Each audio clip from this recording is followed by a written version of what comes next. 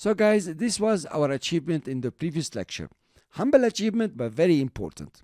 I want to draw your attention to the use of the Luma inverted with the red color. If you come to arrow match, you notice you have the red color here and the white. If you come back, you notice this is the effect of the white color in the Luma, and this is the effect of the red. If you change the color red here, you can reduce or increase the reveal or the effect of the Luma. For example, if you select your layer and go and make it 50% gray, here you are, 50% gray. You come back to the main, you notice now the influence is much more. The top layer has been less hidden and the bottom layer has been more revealed.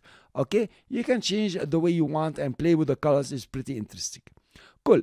Now I'm gonna do a simple change that will really upgrade this transition. Select the shape layer here and go to the fill and the stroke and make them all 50%. Even the stroke, I'm gonna put it at 50%. Now I'm gonna duplicate this shape layer because I need a reveal with the white, and select the fill, make it 100% white, and the stroke, maybe you make it 100% white. Here you are.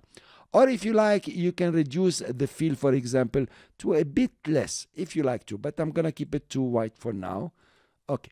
Now it doesn't make sense because they are on top of each other. So let's open all our keyframes, press U, and let's reduce the time of the transition, both of them. Just take it this way a bit. Okay, take the top layer and move it to 2 seconds. Let's see what's happening now. The first layer will come in and then the second layer, and they will all close at the same time. Notice what's happening here.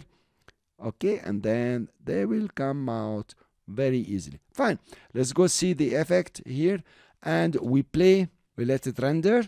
The first layer is coming in, then suddenly the second layer is gonna start. You notice it has started, and look at the effect here. Now you have a double arrow if you like, and they close pretty nice over here, and they go.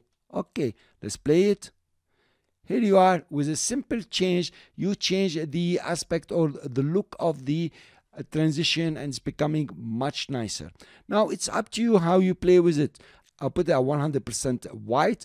Maybe you change this one to a bit less and see the influence, how it will happen. This is the top layer. You go to arrow here and let's play it. Here you are. You notice you have even more. So it's up to you. I want to undo this one. I press Ctrl Z. I prefer it this way. It's much nicer. I can see the double lines. Thank you guys for listening. I hope this was useful. I hope you liked my tip, and I will see you in the next lecture.